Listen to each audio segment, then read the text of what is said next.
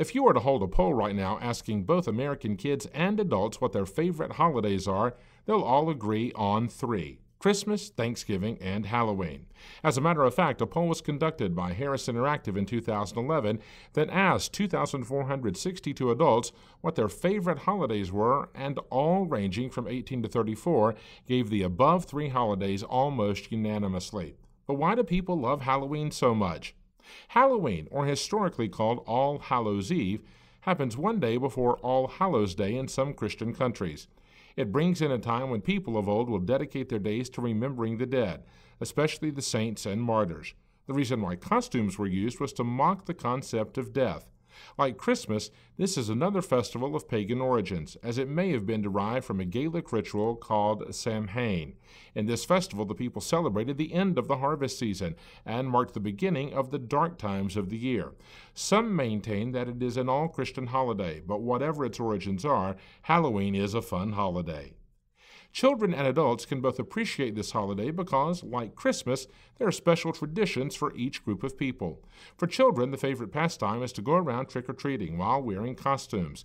This practice involves the children going from door to door yelling the phrase, "Trick or treat!" and they'll be rewarded with candy. The most significant word here is trick, which means causing trouble unless a treat is given. The practice of trick-or-treating seems to have been derived from an old British and Irish custom where the poor would go from door to door singing songs for the dead in exchange for bread and cakes. This custom was called souling.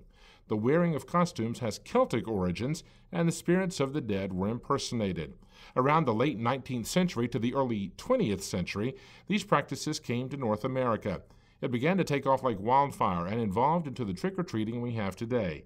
Candy is given out now, but in the old days, candied apples were given out because traditionally one was to abstain from meat eating on that day.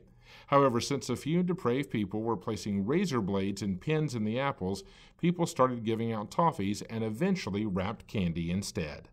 Today, Halloween has evolved beyond its Christian and pagan roots into a night of partying and indulging of sweets.